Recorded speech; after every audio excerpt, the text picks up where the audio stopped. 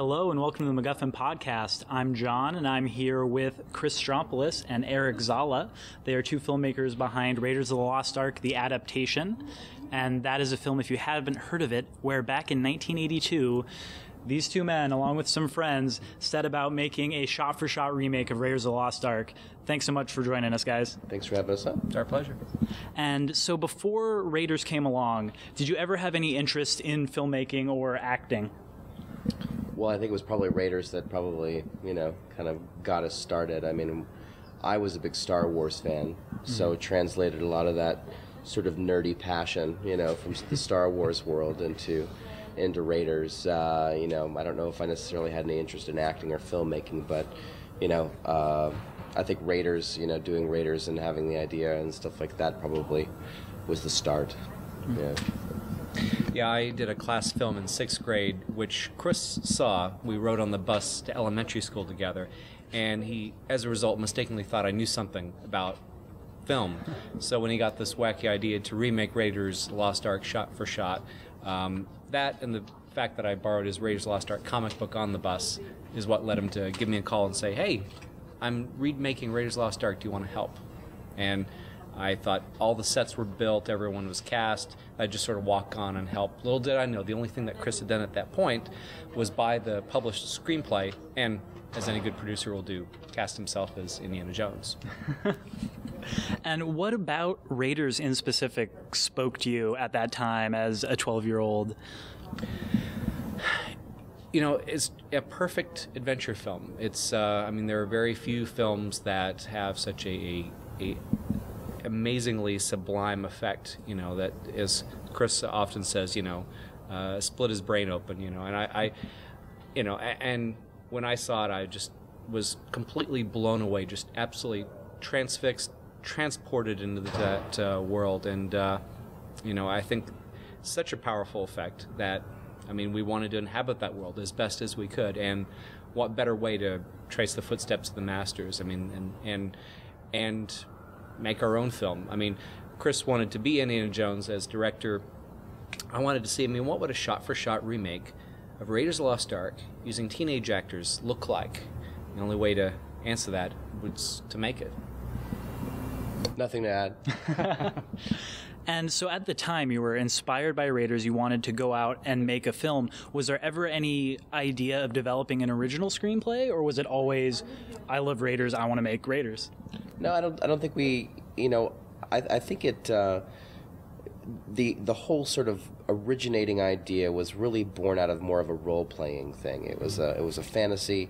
It was, a creative project ensued and a lifelong collaboration ensued. But I don't think it was ever like, I don't ever think it entered our minds, like we sat down and thought, okay, well, we're about to put a whole, the next 7 years of our lives into a creative project. What else do you want to work on? What other things that, it's like, this is what we're doing, and we're kind of going for it, and we had no idea how long it was going to take us.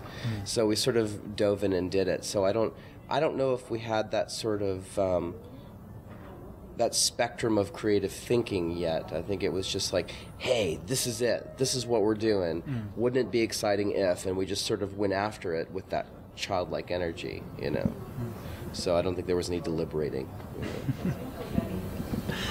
And what was the pre-production process like? Was there a lot of planning, a lot of meetings, getting together with any crew you might have had? Well, as a 11 and 12-year-old, respectively, growing up in Mississippi in the 80s, pre-internet, we pretty much sort of, how do you remake a $26 million movie on your allowance? We knew nothing about it, and for the first year, so we kind of, figuratively speaking, groped around in the darkness as far as figuring out how you do that. I wrote a 600-page shot list, and then it got to the end and realized it was utterly worthless.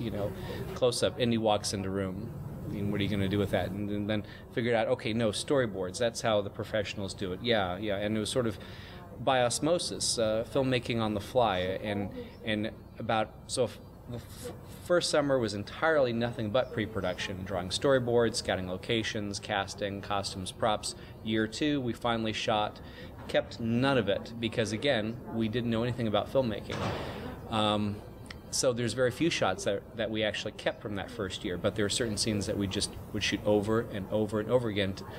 Through trial and error, we slowly picked up things about learning about composition, lighting, blocking, acting, and bit by bit we got better. And only when we were satisfied with the quality of a shot and of a scene would we move on to the next. That's one real advantage to remaking a film, and we didn't have the foresight of knowing this in advance, but if you're making an original and something's inconvenient, you can just cut it out. I mean, where are we going to get a boulder? Fine, no boulder. No, everyone knows Raiders of the Lost Ark. There has to be a boulder. So it kind of held our feet to the fire in terms of forcing us to find creative solutions and stretching us further than we would have otherwise. And one thing that was really interesting that I found out through this process of researching your film is that Raiders wasn't out on video when you undertook this, massive undertaking that it ended up being. People always ask us, because they seem to think that, we watched the film 1,000 times, and we only actually saw the movie a few times, and worked pretty much from memory for the first handful of years until the film actually came out on Laserdisc in '84.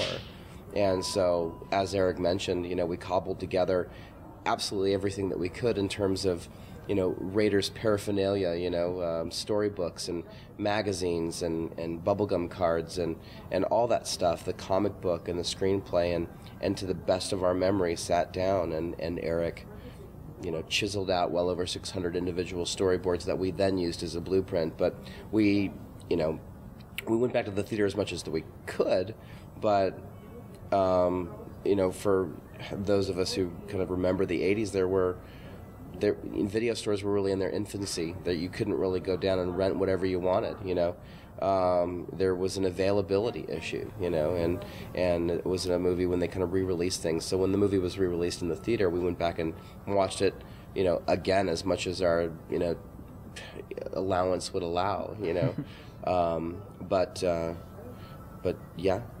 As a result, we've seen our own movie, because any filmmaker watches their own film a billion times through the process of making it or screening it.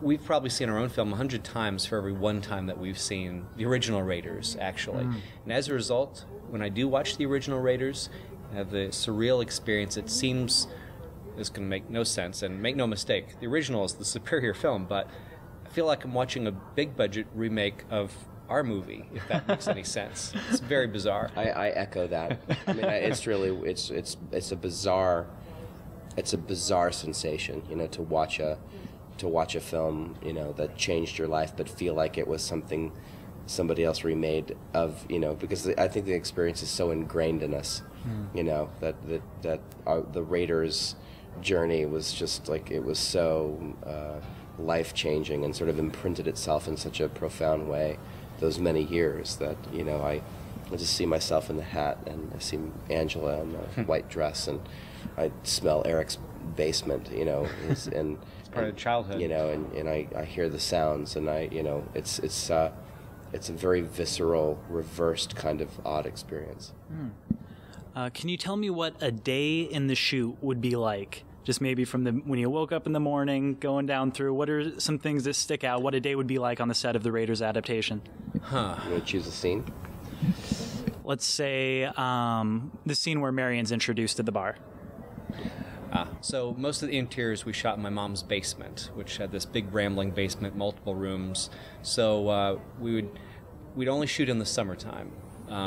It was like summer camp. We do pre-production during the school year, but during the summer that was our time. So I think 120% humidity, typical Mississippi summer day. Start early and saunter down to the basement where it's made up like a Nepalese saloon with my dad's old wine bottles lining the shelves, and Jason, our cameraman, is wiring up squibs to go off in the wall. And we have, the Nepalese saloon nearly burns down, and our moms had shut us down the previous summer because, well, they spotted a shot with me with my back on fire. for some reason had a problem with this. But they allowed us to continue with 2 words, adult chaperone. We found an adult even less responsible than we were. And so he helped us guide us to when, there wasn't enough fire in certain edges of the frame, more gasoline over there. It's a wonder we didn't burn the house down. Don't try this at home, kids. A typical day, as director, is kind of like herding cats sometimes. Neighborhood kids, everyone very professional. Everyone knows their lines. Nobody flakes. Yeah, right. It was a real test of patience at times. Challenging. I don't know. Anything to add? All the shoots were different. It was just sort of,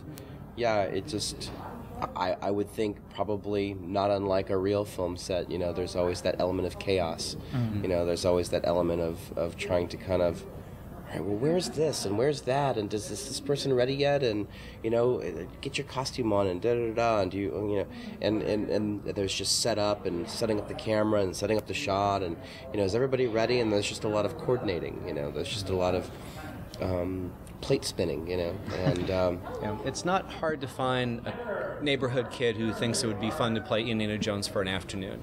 It is challenging to find a core group of kids who come back year after year after year, and we our ending credits have about 60 names in them, and ranging from kids who showed back year after year to those who came by 1 year and had enough, and that was it.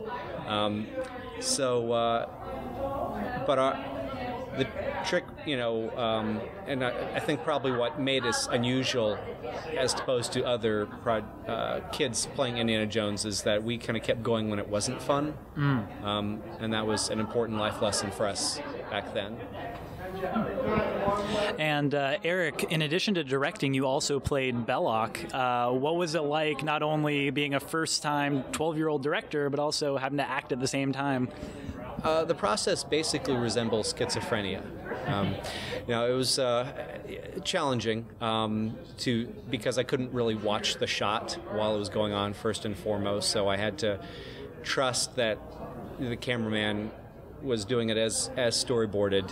Also, when you're running around in a dirt pit, in a white suit and have to stay clean the whole time when you're surrounded by mud-caked Mississippi kids in the sweaty summer, that's tough too. Now it was a challenge, but the only reason why I am Belloc is because, well, damn it, I knew I wasn't going to flake. And Chris, what did you take from Harrison Ford? Like when you were watching the movie in the theaters, were you taking mental notes during the re-releases, or how did you embody the Harrison Ford persona? Well, that's a good question. I think it's just I think it's osmosis. You kind of watch it and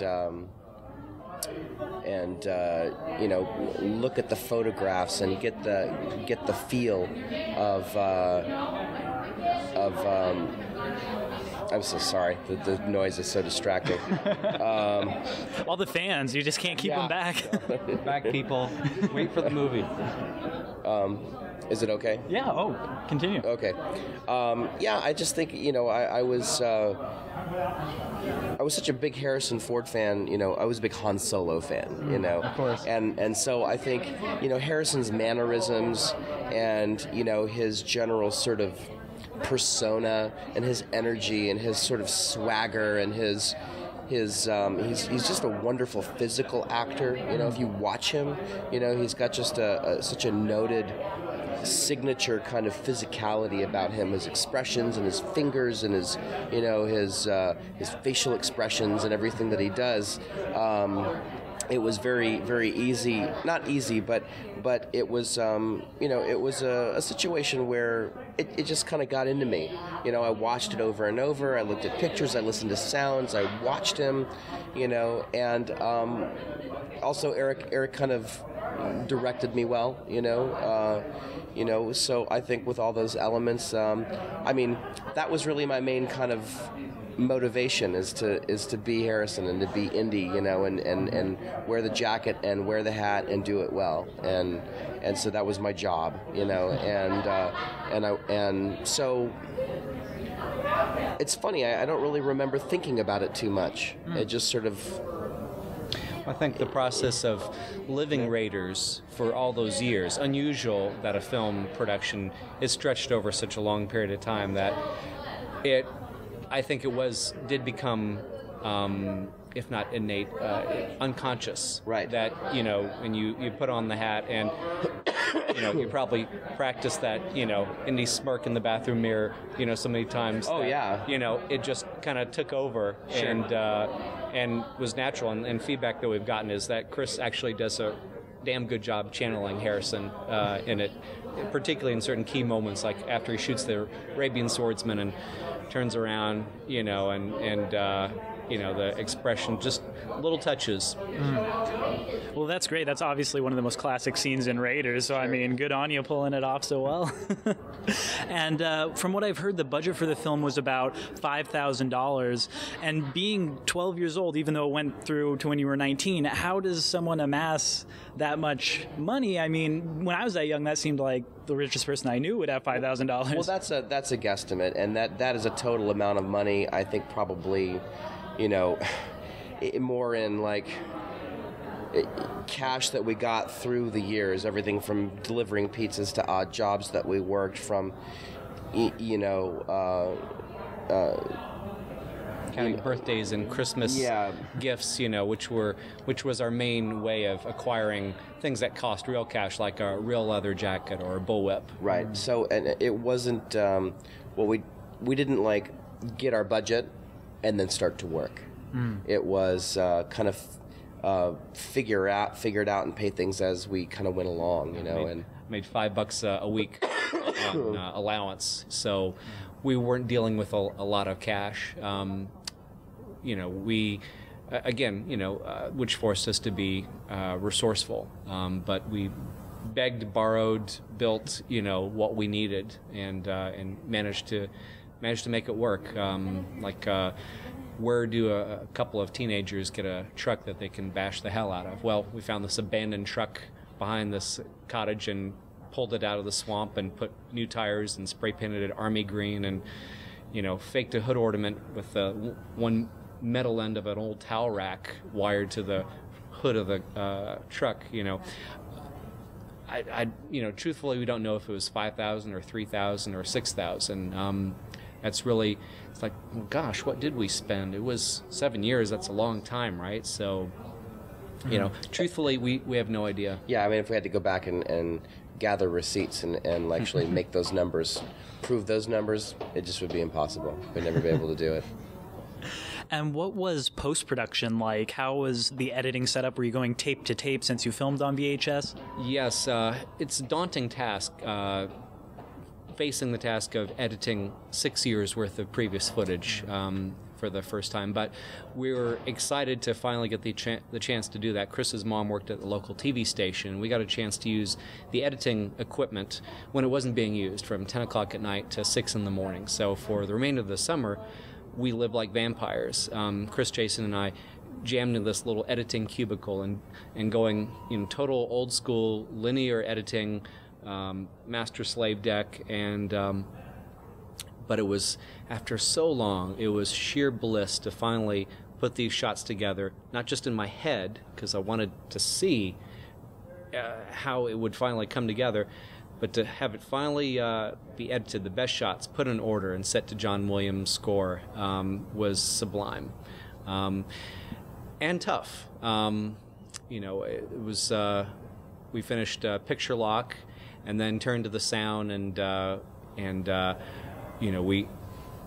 tensions ran high, and we, Chris and Jason, slapped on a few sound effects on one night in which I wasn't there and declared it done. I said, no, it's not done.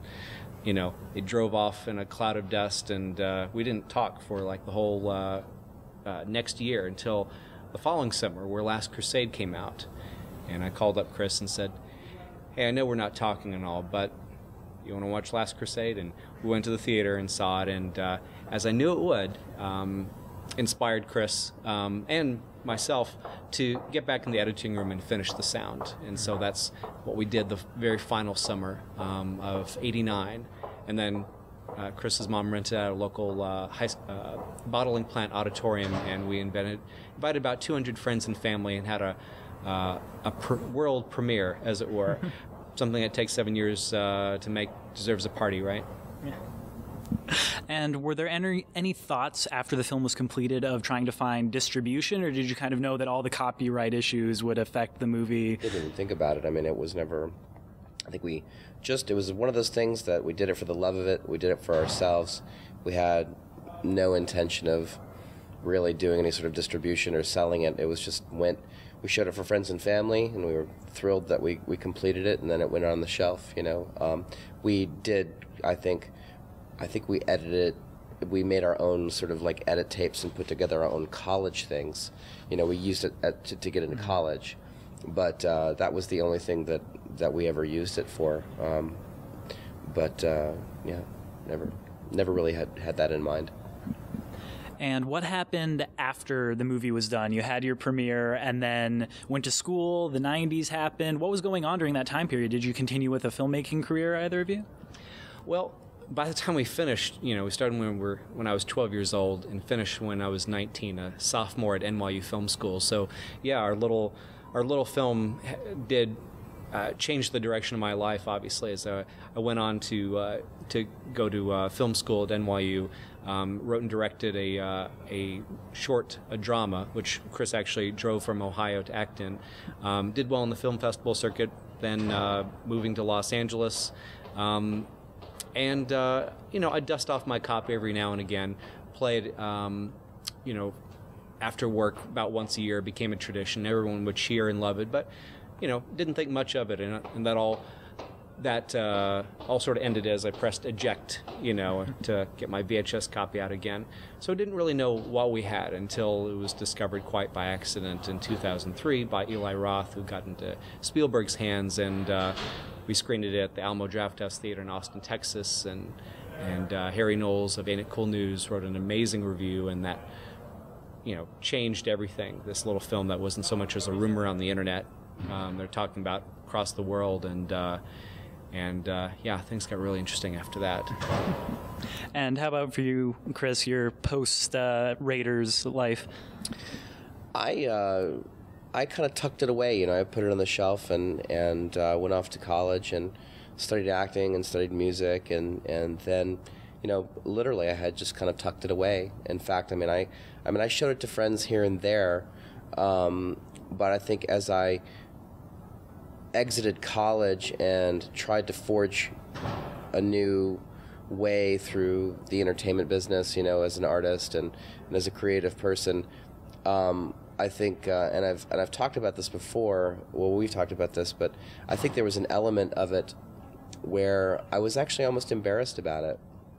Childish thing, right? Yeah, and it was a time during my childhood that I kind of tucked it away. It was this weird nerdy thing that I did, and I kind of tucked it away. In fact, not that it was a shameful thing that I didn't tell her, but I got married, and I didn't even tell my wife I was an Indiana Jones fan, so she had no idea that I had even done this Raiders thing. And so when it got discovered in 2003 and exploded, and got us into Vanity Fair, and we were all of a sudden touring around the United States and going to Germany and Australia, and my wife was like, so what's this Raiders thing? Can you let me see it?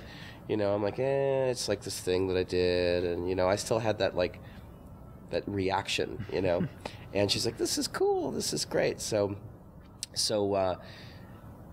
I think it's interesting because it's the Raiders thing. It's opened up another chapter. It's like, okay, well, I was able to experience it in one capacity as a child in this way. Mm-hmm. And then with its rediscovery, it's done several really, I think, important things in my own life, which is, one, it's brought me back to my best friend, because we had a falling out and we all kind of went our separate ways. So it's reunited friendships. It's got me back on track creatively, which is back to the thing that I love to do, which is making movies. You know, I just want to produce movies. That's all I want to do. You know, it's really all I want to do. It's all I ever wanted to do. You know, and it's also allowed me, I think, probably to lay to rest a lot of those, you know, strange ghosts, you know, from a childhood, being able to take our film that we did, which has a notable purity to it, and see it through the eyes of other people in theaters around the world, where they're able to experience that joy and experience that purity and have a good time and be inspired and experience it in a joyful way myself. And so that's been the journey for me after it's kind of put away, and yeah. And as you mentioned, Eric, Steven Spielberg eventually heard about the film. You got the screenings. The internet was abuzz with talks about it. What actually did you hear from Spielberg or from any of his people? Well, in 2003, when each of us, out of the blue, get an email from Eli Roth saying, "This might sound strange, but Steven Spielberg has seen your Little Raiders movie and he loves it, wants to write you a letter of appreciation." We're all, I think, had similar reactions, like, all right, who's pulling my leg, right? This kind of thing doesn't happen. But talking to Eli, I realized that, okay, this is for real. We each gave him our address, and sure enough, about a week later, each of us received a very kind letter from Mr. Spielberg thanking us for our very loving and detailed tribute. And my wife actually, you know, photographed me at various stages of opening the letter and just sort of like gazing down on, you know, stationary Steven Spielberg and, you know, his signature, and, you know, this, my boyhood hero who I spent my entire childhood emulating his work. Wow, it can't get any better than this. But I was wrong. You know, jump forward a year, and we've been screening and written up in Vanity Fair, and we're in Los Angeles doing the Today Show and the Late Late Show with Craig Kilborn, and we get a call from our agent. We have an agent now. Spielberg wants to meet you in his office tomorrow at noon. God, I was doing okay handling all this up to this point, but now I feel kind of sick. But we obviously showed. We didn't tell him we were busy. And we visited him on the Universal lot within the Amblin complex, and he spent about 45 minutes with us. It was remarkable. You know, talking about life, Raiders, movies, all manner of things. And he even invited us to watch the bloopers reel from Raiders and Temple of Doom. And there was a sense sitting in Spielberg's office watching this. Which is totally amazing, by the way. Yeah, I tried to commit as much of it to memory as crazy. possible. Yeah. It's like I'm watching something that probably only cast or crew of the original films have seen, and it's really something meeting your boyhood hero and finding that you've chosen your hero as well. And Chris, have you heard anything from Harrison Ford? Well, tell him what he. Well, you know, the real capper, you know, was, you know, he said, you know, boys, I watched your movie and I watched it again, and I want you to know it inspired even me. And it's like, you know, it's almost too much. And later on in a magazine interview, he referenced our film, you know, these kids who in Mississippi that did the shot-for-shot remake of Raiders in the 80s, and he said, to this day, it remains the single best piece of flattery that George and I have ever received. Wow. From a man who's been awarded the Thallenberg Award and innumerable honors, you know, that's pretty staggering. So our cup runneth over. I mean, we've certainly been repaid 100-fold for every time that we ever were tempted to give up in the 7 years of making this film. Thank God we didn't. Mm-hmm. Yeah. And now there's talks of Hollywood taking your story and making a fictionalized version of it. What's the status of that project, and how did you first hear about it? What was your reaction? Somebody wanted to film your life. Well, it was. We were pretty involved in the process. I mean, when Harry's article hit, and then we started getting all these offers from magazines and stuff like that, and Vanity Fair approached us, and we agreed to an exclusive with them. And so we spent the next year sort of working on this. Well, the writer did. Jim Windolf wrote this 10,000-word article on us, and it was published in the 2004 Hollywood issue of Vanity Fair. That's an issue where a lot of people a lot of the Hollywood producers, they option stories because it's there's just so much great writing in it, And so from that article, Rudin was like, we got into a bidding war with Rudin and a couple of other studios, and to do a life rights deal, to say, okay, this is great. We want to lock you guys down for the next couple of years and develop a story, develop a script, and set it up at a studio. So we did just that. We got into a life rights deal with Scott Rudin, and he hired comic book writer and artist Daniel Klaus to write the script. And so Daniel wrote the script. We worked with Daniel for a good number of months, and Dan wrote the script. The script got set up at Paramount. And during that time it's when Brad Gray, who's I think still running the studio, they acquired DreamWorks. So they bought DreamWorks, and they brought Steven's team in and everything like that. Rudin's deal was at Paramount. There was some transitional energy there too. So what ended up happening is they were pushing the script and sort of shopping it around. Then DreamWorks and Paramount split. Then Rudin broke his deal with Paramount and took the rest of his projects that were non-Paramount related to Disney. And so the script was still in development, and executives were still kind of excited about it, but then it started to cool off, and then it was, Indy 4 was in discussion, and so it was Indiana Jones related, and we didn't, so it's, the project's sort of sitting quiet for right now, But the good news is that recently, within the last couple of months, after many years of hard work, Eric and I have managed to strike up a book deal. And so we're currently working with a really amazing writer right now. His name's Alan Eisenstock, and Alan has written a slew of books and many, many TV shows, and great writer. And so we're working with him and an agent out of New York to kind of, we sold the book, so it's already been pre-sold to St. Martin's Press, and which is very exciting. And so that opens up, I think, many doors for, a movie to be made, so we're not bound to the Klaus script, and we're not bound to anything, so there's hope yet. And I also heard that you guys were developing your own project about this whole experience, which would be a documentary. Is there any truth to that rumor? I'm getting some blank faces, or is there any... Probably misunderstanding there. No, while the closest is, as Chris noted, there's to be a book about us from St. Martin's Press, which we're not writing, but collaborating with Alan, author. No, what you may be thinking of is that we've, as a result of our film being discovered, have formed an independent production company called Rolling Boulder Films, and we're working on a slate of new projects, including our first one at the gate, not a remake, and not about us either, an original film called What the River Takes, which is a Southern Gothic action-adventure set in Mississippi.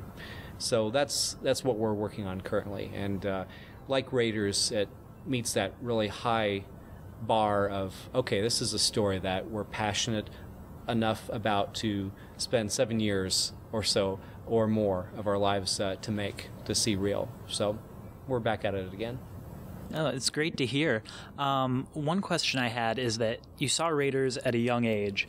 Do you think that nowadays you can get as excited about a movie as you did about Raiders then, like from seeing Inception or from seeing The Dark Knight or something like that?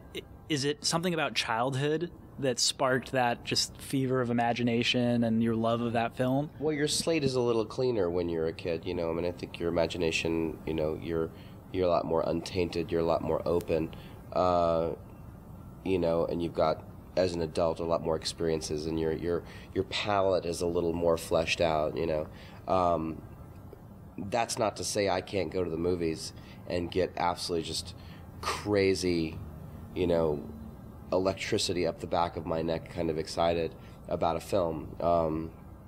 I don't know necessarily if there's a film out there that I've seen that I would get as excited about to remake it.